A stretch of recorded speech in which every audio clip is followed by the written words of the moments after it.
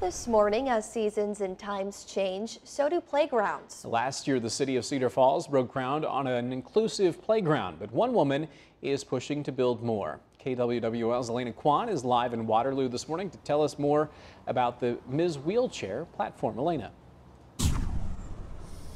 Good morning. In case you didn't know, one lucky woman is crowned Miss Wheelchair Iowa every year. And this year, the crown went home to Heidi Kreiner. And she was asked to create her own platform after winning the crown and immediately thought of inclusive playgrounds. Living over an hour away from Cedar Falls, she realized there's not another one close by and that Iowa needs to build more, specifically in schools.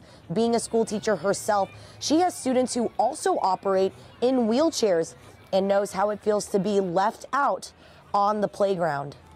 It feels so good when you're included with everybody else and nobody's like putting you to the side, or you're just included with what everybody else is doing, and it's fun and it's interacting.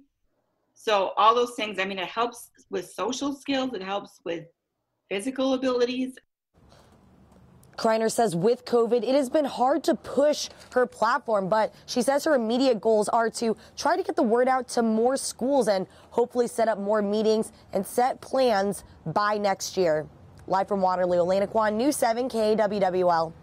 Thanks, Elena. And Kreiner says she has met with a few schools, but definitely wants to meet with more. And if you'd like to help her, we will have that information for you on our website, kwwl.com.